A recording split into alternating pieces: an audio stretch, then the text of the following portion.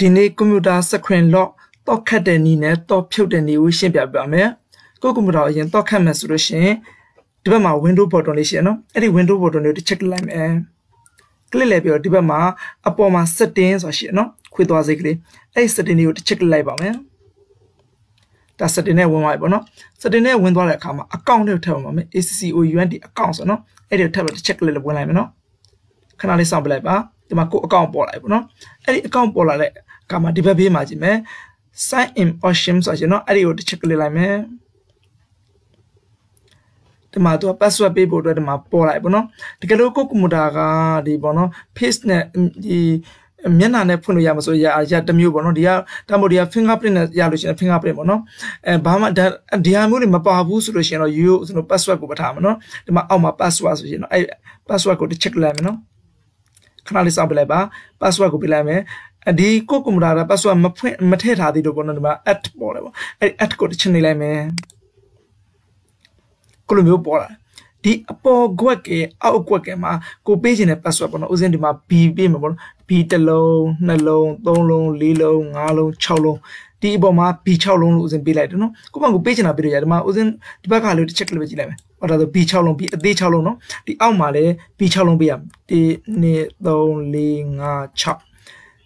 ဆိုတော့ဒီအပေါ်ခွက်နဲ့ဒီဒုတိယခွက်ဒီနှစ်ခွက်ကတူးနေရမယ်ဒီမှာ A6 လုံးပေးရင်အောက်မှာလည်း A6 လုံးပေးရမယ်ဒီမှာပေးရင်လည်း password ကိုပေးဒီအောက်က password နဲ့အပေါ် password နဲ့တူးနေရမယ်တူးပြီးတော့ဒီအောက်မှာကဒါဒီ password ကို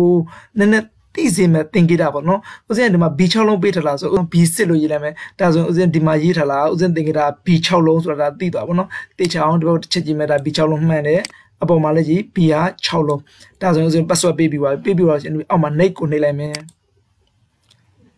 ဒီမှာ finish ကိုတစ်ချက်နေလိုက်မယ်နော်ခဏ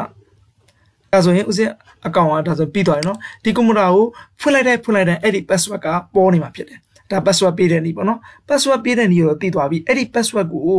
ဒါကွန်ပျူတာဖွင့်လိုက်တဲ့ B6 လုံးရိုက်ပြီးတော့ password ပေးမှဒါရမှာပေါ့နော်ဥစဉ်တော့ဒါမပိတ်တော့ပါဘူးဒါပိတ်လိုက်လို့ရှိရင်အဲ့ဒီဖွင့်လိုက်တာနဲ့မြပဲအခုတော့ B6 လုံးတန်တောင်းလိုက်ပေါ့နော်အဲ့ဒီ password ကိုကိုကပြန်လို့ဖြုတ်ချင်တယ်ဒီ password ကြီးမထားချင်တော့ဘူးအဲ့ဒီမျိုးဆိုဘယ်လိုပြန်ဖြုတ်မလဲပေါ့နော်အများနဲ့သုံးမယ်ဆိုလို့ရှိရင် password ကိုဖြုတ်ပေးရမှာလေဖြုတ်ပေးဖို့အတွက်ဘယ်လိုပြန်ဖြုတ်မလဲအဲ့ဒါကိုရှင်းပြပါမယ်ဖြုတ်ဖို့အတွက်ဒီအောက်မှာဒီ search box ထဲမှာပေါ့နော်အဲ့ search box ထဲမှာဥစဉ်ဘာရိုက်မလဲဆိုရင်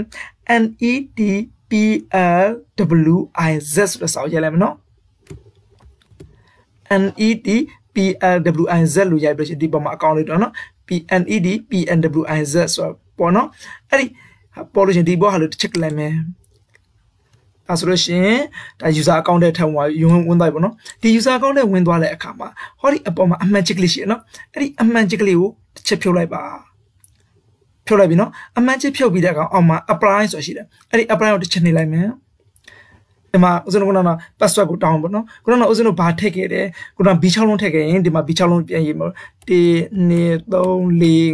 4 5 6ပေါ်တစ်ခုမှန်သွားပြီနော်အောက်တစ်ခုကလည်းအပေါ်ကဟာနဲ့အတူပဲ B6 လုံးပဲပြန်တယ်ပဲ1 2 3 4 5 6အပေါ်လည်း B6 လုံးအောက်လည်း B6 လုံးပြီးရင် OK ပေးလိုက်ဒါဆိုလို့ရှိရင်ဒီမှာအမှတ်ချက်ပြုတ်သွားပြီနော်ပြုတ်သွားရင် OK လိုက်တော့ဒါဆိုရင်ကွန်ပျူတာဖွင့်လိုက်တဲ့အခါမှာခုနက password ကမတောင်းလို့ပေါ့နော်ဒါ password ဖြုတ်တဲ့နည်းဒါဆိုရင် password တက်တဲ့နည်းရယ် password ဖြုတ်တဲ့နည်းရယ်ကိုအားလုံးသဘောပေါက်သွားပြီလို့ထင်ပါတယ်